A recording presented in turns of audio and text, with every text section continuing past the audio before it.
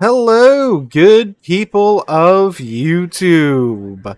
Mountbatten here, and today we have a live reaction replay.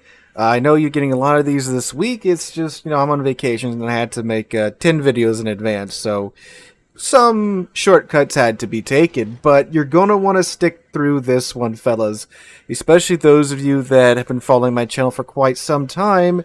As I'm sure as you can see before you, we have a Preussen being driven by Roy in convoys mode on Two Brothers. You might see where this is going. Now, of course, with these live reaction replays, I have some idea of what happens in them, but not fully, so you guys are going to get my genuine live reactions as we go through it. So, as much as I'd like to put two and two together and be like, Roy, you're going to go down the middle, we don't know if he is for sure. What I do know is that Roy has a secondary battery / main gun build on his Preussen. He has a secondary skills equipped except for the modules where he has the secondary modules up until the last one, where he has the main battery reload module, which means he has a 20-second reload on Preussen's 8 457mm guns. Observe. So now he has this fast reload in his main gun, some pretty darn fast secondaries, and secondaries that go out to 12.5 kilometers. Ooh, I thought that would have been a nice hit on that Dyson. So let's see what he's going to do here. He is going out to the eastern side of the map. Now, this is a little more active than what most players and myself, I've caught myself doing, where we will go to sit just at the mouth of the channel there, mainly because, ooh, nice hit on the Johann, mainly because usually the enemy team tries to slip a couple of ships up the middle, and they just wait to nuke the convoy ships the second they get there. Looks like Roy's going a little wide first for now, if he does go down the middle. Again, we don't know if he will. So, very interesting camera work here by Roy. Again, this is a replay. This is how Roy plays. It's how the man plays his game. I have no control over this, so if you don't like the camera angles and stuff, well, tell Roy that. But anyway, so, bounces. Good. So, Preussen is essentially a GK with 8 457s instead of 12 16-inch guns. Keeps the German battleship line flowing a little bit more consistently with the whole dual gun setup.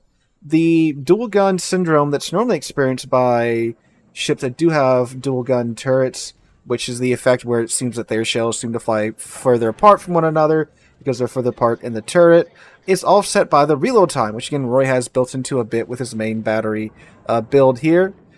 Well, main battery / hybrid build here. And he's getting this very nice reload time going, where these are 18-inch shells being thrown out every 24 seconds.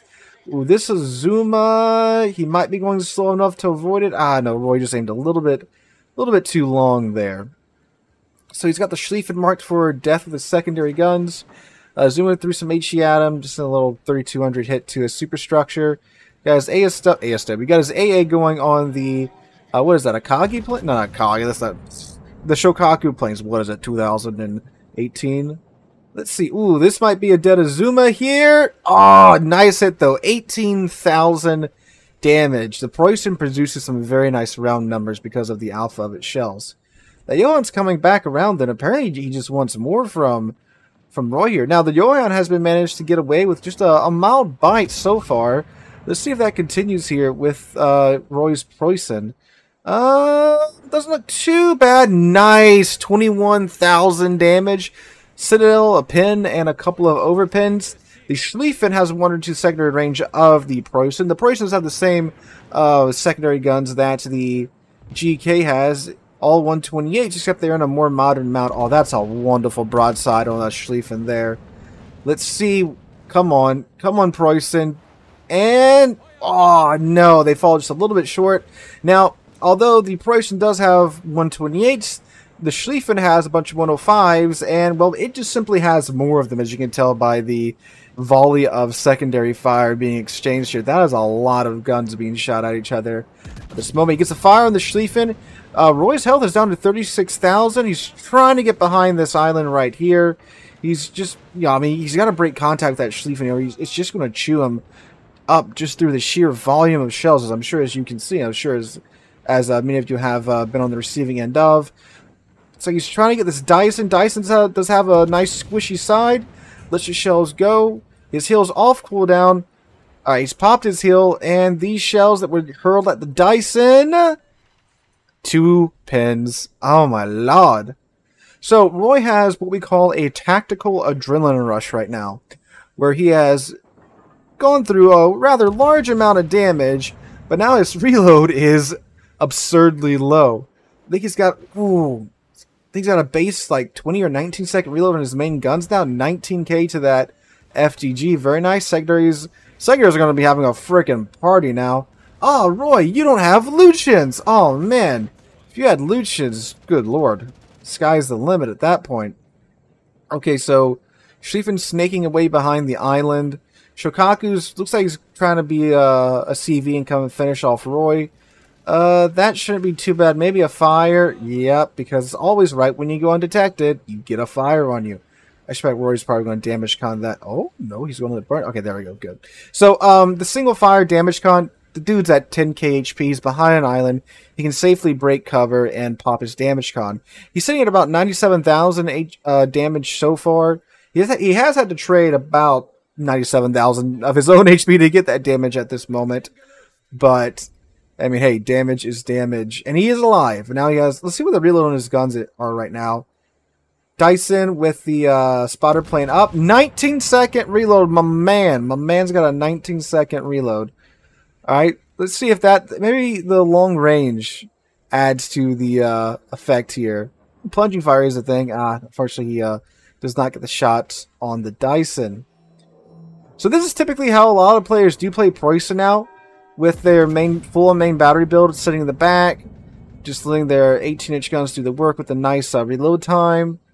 But of course, Roy's doing it because, well, he was down to 9k HP. There's a low health Santander there. FDG at range, 10k, good chunks. Schlieffen, let's see. And keep in mind, too, even though he's not sitting on these guys, I mean, he's getting like 10, 8k a salvo. Every 19 friggin' seconds. See, that's going to add up as the match goes on. And... 4k. Okay, that one was a little lackluster. Again, making up for the lack of absolute blappish just through the consistency of the shots. By consistency, I mean the consistency of the reload. The consistency of his rate of fire with that nice reload that he's got going on there. And... let's see... Nah. Alright, so let's see what the situation is looking like. So, friendly team, this is convoys. They're down 1 ship already. 1 convoy ship. They're down 3 friendly ships to 4 enemy ships. Ooh, looks like they're about to lose another convoy ship there. I've never seen that convoy way out west actually get to the end. And, ooh, 15k on that Schlieffen. Takes it down to triple digits. Dang, up to 128,000 damage. He's on pretty good... track so far with the damage. Ooh, friendly Rupert goes down, and another Liberty ship goes down, but the Azuma does burn out that Schlieffen that Roy helped along. It would have been funny if the convoy ship actually blapped him and got him, given how low his health was.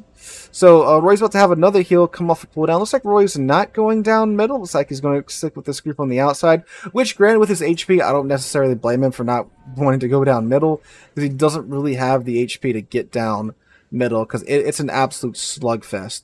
But who knows? We shall see as the match goes on. Alright, so... Ooh, look, the Shokaku! Hey, somebody was slacking. Alright, so he got his front turrets out on that.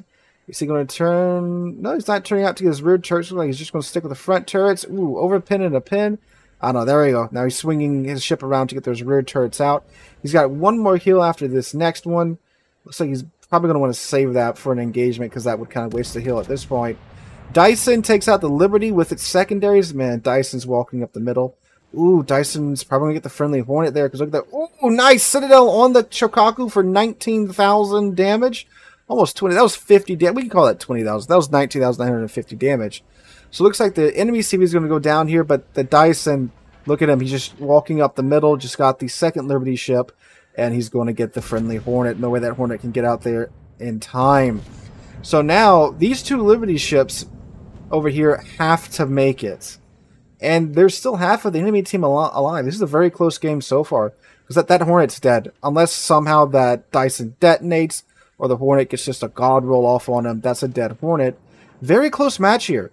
And keep in mind, the enemy team does not have to sink the rest of the friendly team. All they have to do is sink these 2 convoy ships that have very low HP and that are very easy to just dunk on.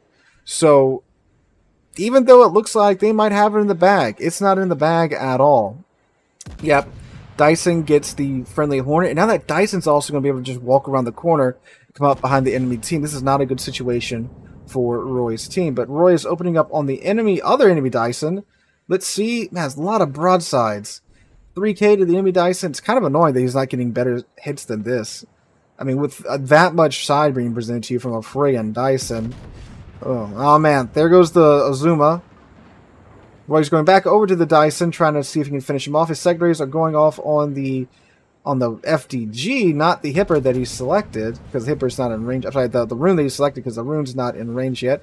Alright, so enemy Dyson is down. The one that's not walking up the mid.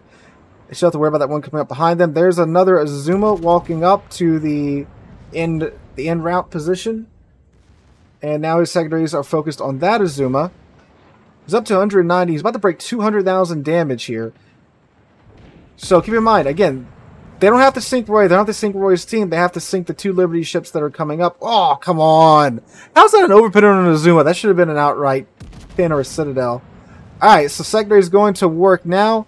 Absolutely tearing to that Azuma. He's popping his last hill, ladies and gents. So this is it. Once this hill is done, he has expended all of his HP. Look at them secondaries go. Alright, who's next? Rune's approaching. And keep in mind, these Liberty ships are about to come around the corner. They are exposed. Their smokescreen has ran its course, apparently. So now Roy has to protect them. Otherwise, they're dead. He's also the only one near the Liberty ships at this moment. Alright, so the Rune is approaching, and at the moment, they are focusing on the Liberty ships. Look at the North Carolina is looking at Roy. Roy's prioritizing the Rune because he can go down. The Liberty ships cannot. Great hit through the bow to the Rune. 13,000 damage. Secondary still going off on, well, what's going on both sides of the ships? The FDG is now down. There we go. He gets the kill on the Rune. His first kill of the game at 252,000 damage so far. Now, the question is, where's that Dyson at? North Carolina is walking up, firing at the Liberty ships. Oh my god, that first one's so low. There's the Dyson. Dyson comes out of nowhere. He's backing up, getting into position to shoot at the Liberty ships and Roy. The first Liberty ship is at 1,500 HP. Is he going to make it into the cap? I don't think so. Oh my god, he's so low. Okay, so, oh man. Roy's in a tough spot here. God dang. There went that first Liberty ship. Second one's coming around the corner, fully exposed to the North Carolina. Okay, so North Carolina is, where's he looking at? He's looking at the Liberty ship. Roy has to, okay, if Roy can blap him here, North Carolina does have a very exposed Citadel. I don't know about this angle, though. That might not be enough. But you see, the mission objective here is, ladies and gentlemen, is to protect the convoy. At all costs.